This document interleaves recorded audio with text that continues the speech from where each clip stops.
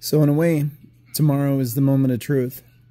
I did my live today, and it was a lot of fun because we were still, all hyped up about the Trump rallies and Trump winning. But I've had to stay up. It's like 4:30 in the morning. I've had to keep my son up all night. It's been fun though. We've had a good time. You're probably asking why I had to keep him up all night. He has to do a EKG tomorrow, and he has to do it with sleep deprivation. So it's been a really hard time, but we've had, as I said, a good time with it. He's done a lot of things way earlier than I did. I'll tell you what, he's staying up all night long with no sleep. So he doesn't get to sleep until after 8 a.m. the next day. That's tomorrow. It's 4:30 a.m. now. We've made it this far. And you're probably asking, why does he have to have these tests? I'm really waiting for that moment of truth. He's had these episodes where, I can't remember what they call them, but before they thought they were quite common, where kids hold their breath and they pass out and they have seizures.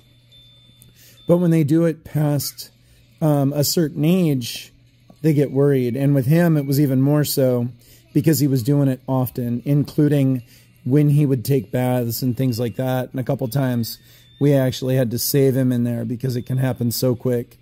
And it's been really scary. But anyway, I wanted to post this. I'll probably post a follow-up on how it goes. I know I don't get to sleep until after 8 a.m. because the way it's going is I'm the one that gets to stay up tonight because we didn't think it would be a good idea for the adult staying up all night long and then driving, the little one to the appointment. So I'm staying up all night, and Anj is the one that gets to take the kids to school and take him to the appointment while I get to try to sleep after staying up all night. But you know what? My little boy ends up staying up even longer than I do and getting hooked to wires. I had that happen when I was a kid too. I was older than him though. I think I was like 8. And luckily the EKGs aren't like when I did it. And I think I'm saying it wrong about the EKG. I'm not sure. But the ones where they put the wires on your head. I remember when I was a kid, it was horrible. They had these ones that they literally screwed the wires into your head. Now they don't do it like that anymore. At least that's what Anj says. My wife's a doctor. So I know I'm going way past the time. You guys are probably going to find it boring, and it's going to be another video that doesn't go anywhere. But I just wanted to put it out there. I'm worried about it, but I really like the moment of truth. Seeing him have his seizures are the scariest thing in the world. I remember he was at dance class, and he had done his entire dance class. It was like the first or second day of him trying it.